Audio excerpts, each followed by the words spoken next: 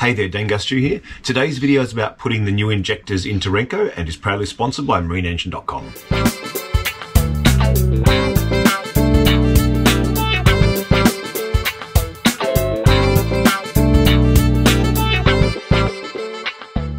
This week I finally get around to installing the injectors I built a few weeks ago into Renko's Detroit Diesel 471, and we also do a bit of a tune-up.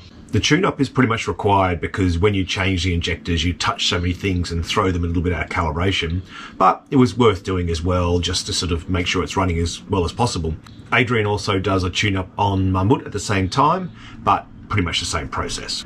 This video starts with Adrian and I pulling an old air-cooled Lister diesel out of one of the oyster farms.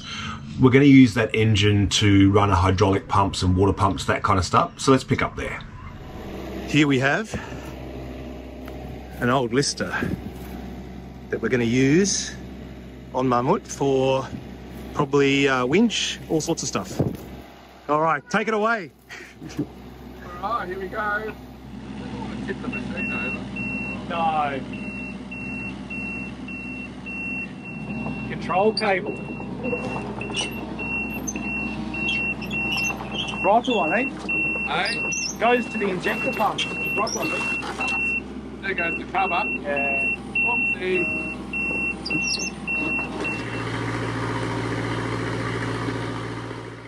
The little digger wasn't quite strong enough to lift it up onto the truck, so we swapped to the bigger one and got it strapped down.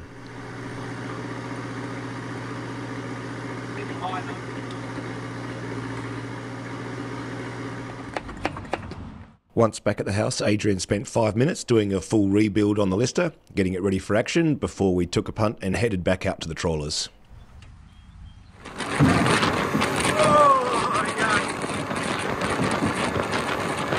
So what are you doing? Changing the thermostat because I think I'm the wrong type for this engine. Okay. So what sort are you putting in there?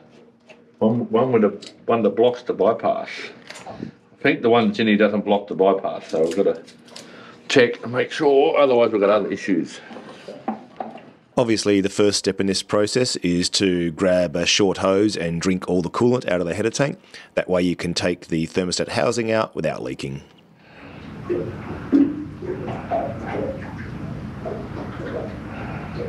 This has got the wrong thermostat in. I don't know quite if you can see it. I can get the sun in the right spot.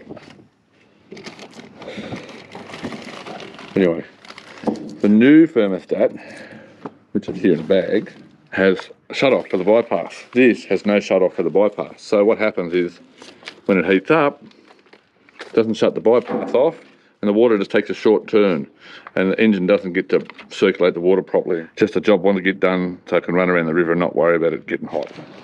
So this is the thermostat. I've pulled out the differences. So this one is designed to shut off in that hole there. That's it, it doesn't even look like it's been working. Can't see any movement on it because the water's moving around it too much. So right about where my finger is there is Stu, but maybe you can hear him in the background.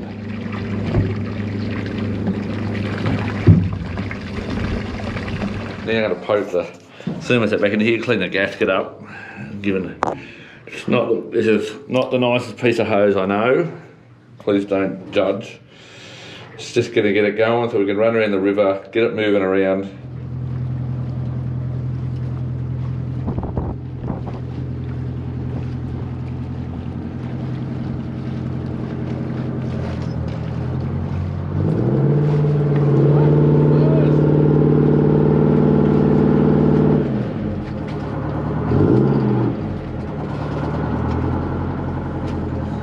We're back.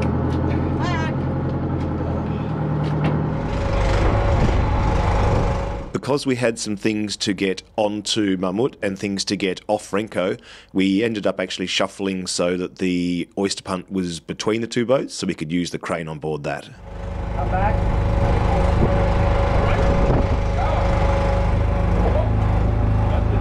The first thing to come off was the little crane.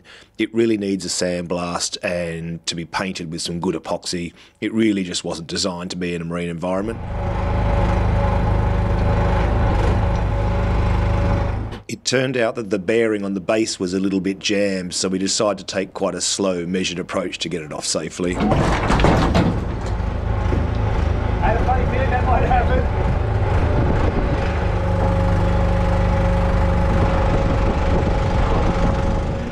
Adrian's got a generator welder that we're going to put on Mammoot.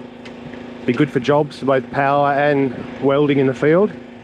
After this, we're going to lift the engine hatch off, Renko, table and all, given we got the crane. Otherwise, I would, you know, pull the drawers out of the table, etc. But just let the crane do the hard work today.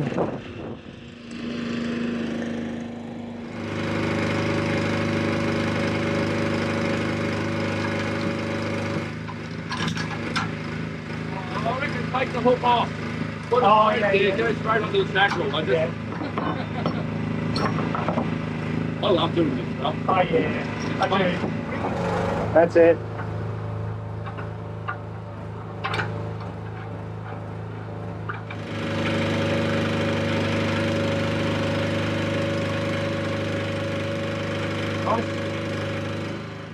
At this point, Adrian had a few choice words to say to someone who came flying by, making a fair bit of wash while we were lifting the table up in the air, but we got there in the end.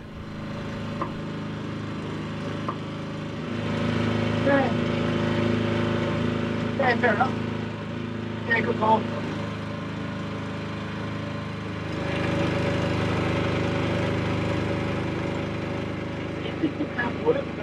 So, do you do the racks? I usually do the racks after I do the valves and everything. Right, okay. Yeah, these are actually fixed to the rocker. Yep. And don't have a valve bridge, but they rock between the two. Gotcha. So then it just levels up. There's not, but I don't know where they're at now. That one's pretty tight. Diluting. See, that one's down, but the valves are, that set of valves is riding. So they should be open. Yes. Well, the valves should be closed while the injector fires. Yes, so this one's actually nearly too tight. So today, never, ever, in all of my life, done a tune-up with a set of these. Ah. These are Stu spanners. Speaking with he's the new Detroit expert. Yeah. If it's anyone know, just ask. See how they go. I'm not familiar with the feel, so Yeah, right. That's it, isn't it? yep. So it's just, like right now, it's actually Washing the oil. it's washing the oil, and it's so I need to come up a bit more. Right. Hang on, so you want it to be tight? You want it to be high, and then when you do the lock nut up, It'll come down again. Yep. Yeah.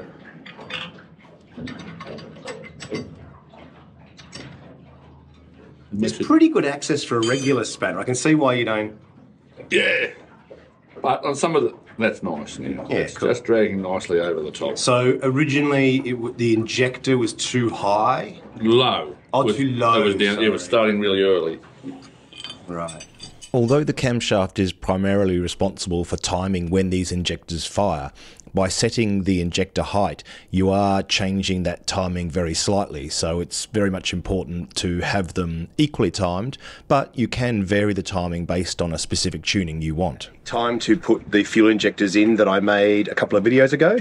So, fuel lines off, rockers off, get the old injectors out. I start taking the fuel lines off using the special Detroit tool. You can use an ordinary spanner, but this makes it just a little bit easier. Once they're loose, I just take them off the rest of the way by hand.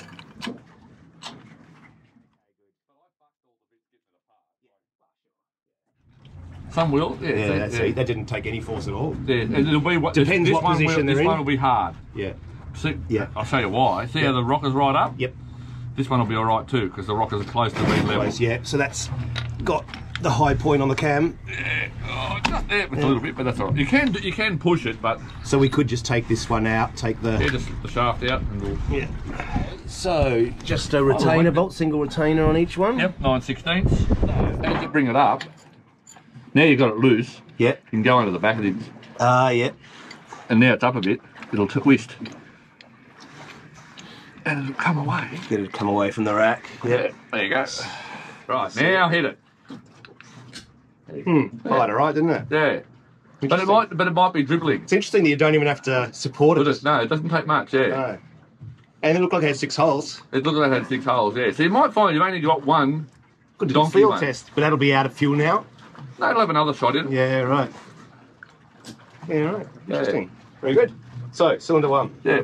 So, like, if you were looking for one that didn't fire and you're out in the field or was really bad, that's the one. you can look, it's only got 2 holes. That's pretty cool. Yeah. Down in here you can see where the fuel rack connects to all the injector racks in order to change the amount of fuel the injectors are delivering. In order to disconnect that, we need to rotate the injector, and in order to rotate it, we need to lift it high enough so that this pin comes out of the cylinder head first. You also need to manually move the fuel rack with your hand in order to guide it out of the injector. Oh, look at that. I'm assuming they also get easier as they go along because there's less injectors connected to the rack.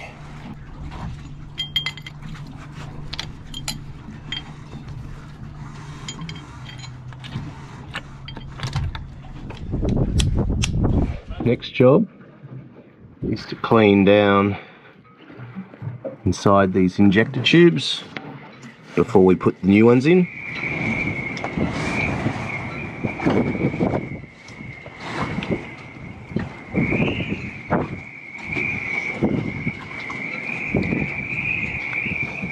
Okay, tubes are cleaned, going to drop the new injectors in, and then we do the clamps up to 25 foot-pounds, like you said.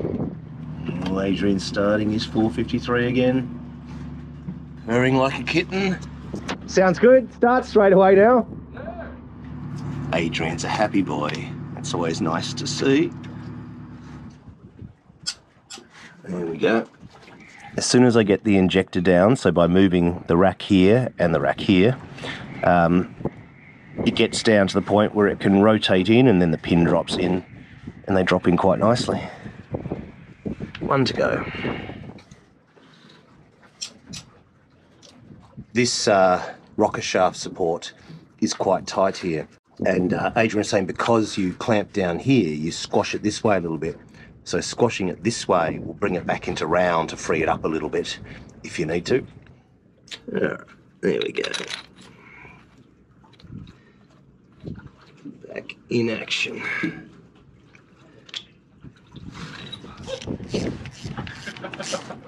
All right, whilst having pressed not record somehow, we've now torqued these to 90 foot-pounds. And Adrian was just saying, let's do all our valve clearances and injector timing, injector heights before we put the fuel lines on, because we've got better access, which I think is a great idea. The voice of experience. Oh, I've only done one. I've only done one Detroit before. Yeah, but you got it right. So. Well, yeah. I would look at that and go, that to me is a valve adjustment. That's what a valve adjustment looks like in my head. Yes, but no, definitely don't do that. So don't touch these? Don't touch those. That's just the difference between the two valves. Ah, right, so that's a relative adjustment. Yes, a relative adjustment when you first set the head up. It's had the head reconditioned and the valve seats cut. You set all those up. Yep. Then, now you only adjust the push rods on the... Only adjust the push rods, okay. So you can see, because this push rod's up, this side's down, so this injector's right down. Even though these valves are loose, this injector's almost flush, isn't it? So, so yeah, good drag. Yeah, we'll get you a set of no-goes. Yeah. They're just so much nicer. Yeah, yeah. And it's not just for doing Detroits, it's for any engine, do you know what I mean? Yeah. Look at this, white and yellow. We've got the two colours. You can still see from when we did the first time. Yeah. All right, so there's those. So now we're going to do the injector on 4. Hitting.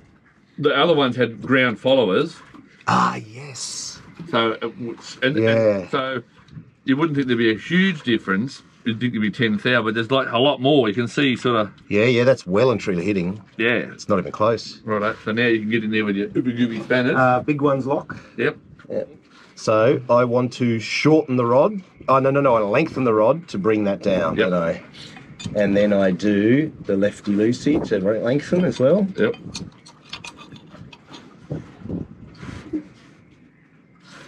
Ooh. Doesn't take much, does it? Still just hitting. So you've got to keep it straight too, not cockeyed. Definitely hitting still. So Just. if it's just hitting, then try doing your lock down I up. still reckon it's. So when When you do the lock down up, it'll go down. I'll go down a bit because Yep. you're lengthening the rod. Oh, Yep. yeah, you're lengthening. All right, I'll try it. Let's see. See what happens.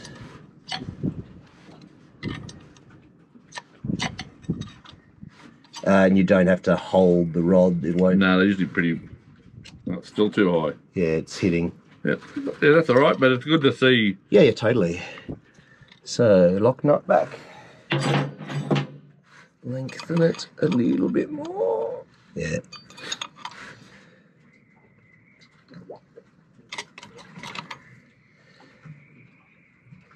Yeah, that's just catching it. Is it catching? maybe too far. Yeah, it's gone too far. Because it's going to go further again, isn't Yeah, it? so if you want it so it's, if Go it's back a just little catching bit. it, Yeah, let's go back a little bit. so it's sort of bumping onto it. Yeah. You just get it so it just bumps onto it. So then I think it's catching. Is it catching there? Yeah, it was. It's All right, we'll lock it up. Oh, okay. If you already brought it back a little bit, you'll probably Yeah. find. Yeah.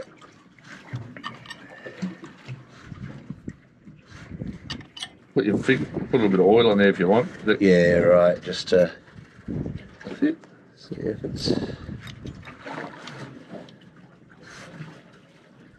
Still, is it catch going over it? Not if I push it right down. No. Okay, well, you just got to go down a smidgen more. Yeah. Oh, no, it looks like it's wiping the oil off just nicely, is it? Yeah, well, it definitely. It should be just wiping the oil off. Well, I can't feel contact. It's wiping. No, as long as it's, you might not feel contact, but you might feel taking the oil away. It's definitely moving the oil, Yeah, if you're taking the oil off, but I think I have gone a little bit. I reckon we'll come back. All right, tiny bit. Yeah, that feels better. I can feel the top yep. of the. Oh, that's what you want to do. Yeah, which I couldn't before. Yep. Beautiful. So rotate. Next up, I ducked down to rotate the crank with a spanner on the front pulley so we could move on and do a different injector and a different set of valves. Feel compression at that Bit point. more. Got good compression then still. Yeah. Oh, that's there. Okay, cool. So you got a set of valves there and an injector here. The process then continues 3 more times. The feeler gauges for the valves and the special tool for the injector. You get the idea, so I won't show you the whole thing, but it really is just rinse and repeat at this point, rotating the crankshaft between each set. With the valve clearances and the injector height set, next job was to take the little protective caps off the fuel injectors and install the fuel lines. With these hoses, one short one, one long one per injector. So if you're going to carry spares, you need 2.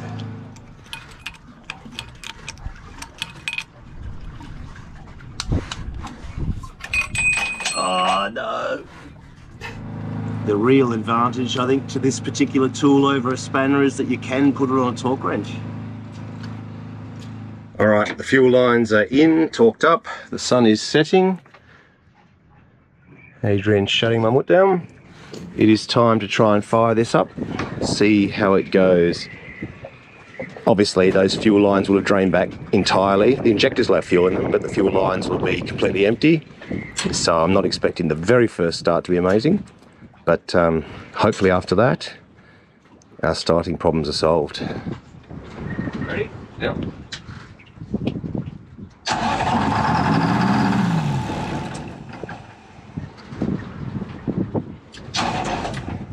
Yep.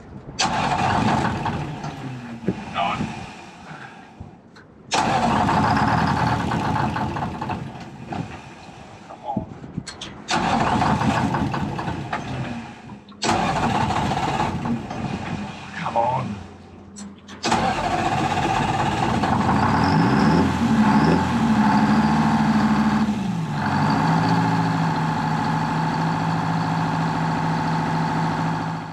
Once the rail was full of fuel, it seemed to start just fine. We had forgotten to run the rack though, so we shut it down and started doing that as the final job of the day. And that's tight. They're all tight, so it's just this one that was a little bit too tight. Right, and holding the others Yeah. away. Yep. Okay.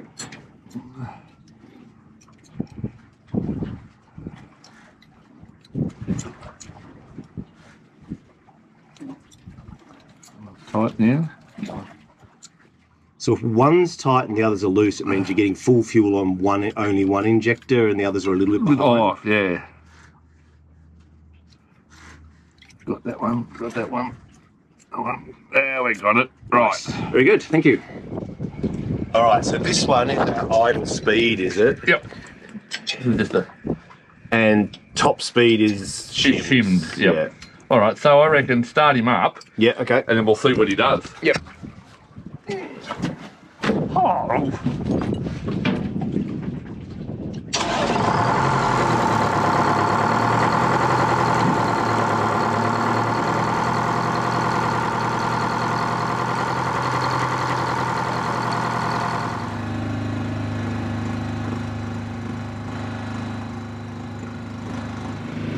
Yeah, I reckon about 3 inches that way.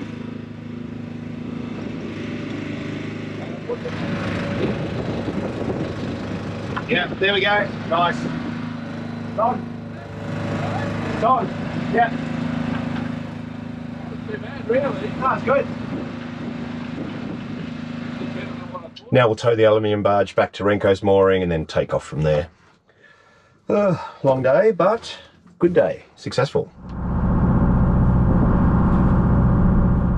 I was quite pleasantly surprised that I didn't notice any real difference in power with the N50 injectors over the original N60, so smaller injectors now. Towing this barge, you know, it's sort of a 40-foot barge, longer than Renko, just felt exactly the same as it did previously, so that was good to see.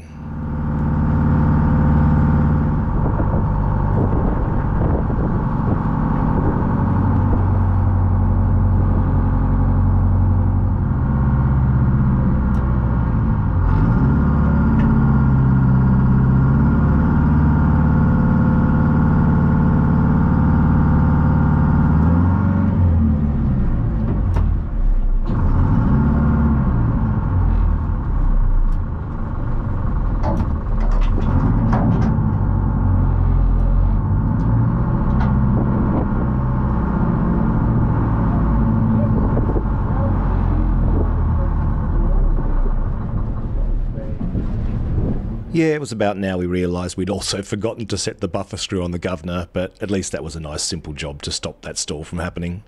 Well, thanks for watching. It's great to have those new injectors in because I did want to go to smaller injectors anyway, but it doesn't actually seem to have completely solved this problem of being hard to start. I think we figured out what it is though, and it turns out because I haven't really been able to afford to fill the tanks like I could previously, they're getting quite low. And we believe that the return line probably now enters the tank above the surface of the fuel. This means that as soon as you turn the engine off, the return line just runs down into the tank and air goes back up in. So every time we're starting from having to prime that common rail for the injectors. Theoretically, all I need to do to solve this problem is to put enough fuel in the tanks to get that return line below the surface of the fuel. Of course, with the current fuel prices, that turns out to be quite a lot. I could, of course, extend that down low while the fuel tanks are low, so this doesn't happen, but it doesn't stop it running, and it actually is a little bit of a reminder that perhaps the fuel is getting quite low. It is a good idea to keep them full to stop condensation, that kind of thing. So I don't think I'm going to extend it. I think I'm just going to somehow find a way of filling them and seeing if it solves the problem and then keeping them quite full.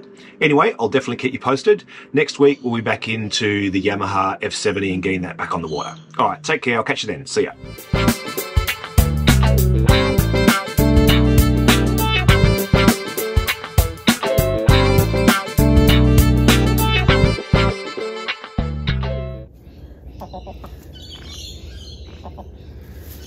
Come up to the back garden for a change.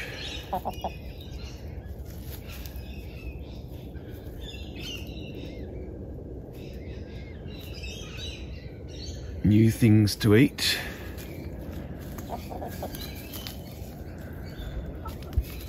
Well done. Well done for exploring new territory.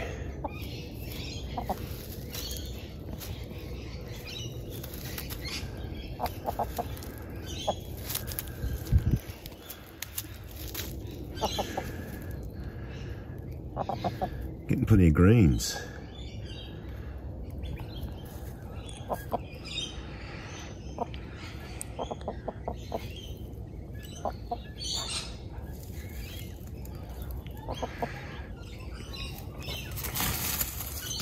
It's all right, Daisy. Getting attacked. Don't you worry about that.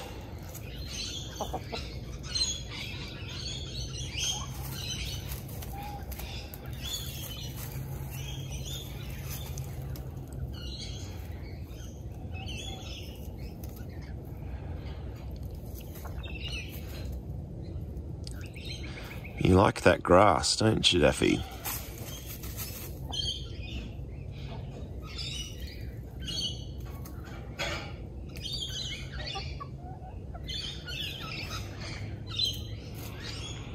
Well, good on you for being brave and coming all the way up here.